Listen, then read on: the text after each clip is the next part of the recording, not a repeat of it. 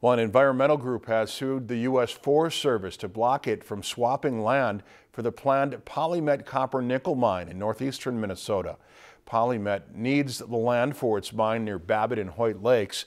The deal calls for trading 6,650 acres of federal land for a similar amount of private land. But Paula McCabe, an attorney for Water Legacy, says the Forest Service seriously undervalued the land when it agreed to the exchange because it ignored what the land would be worth as a mine. The complaint filed in federal court today says the government valued it at $550 per acre as if it were timberland instead of mining land worth much more. PolyMet says it's confident in the accuracy of how the Forest Service appraised the land. If you've enjoyed this segment of Lakeland News, please consider making a tax-deductible contribution to Lakeland Public Television.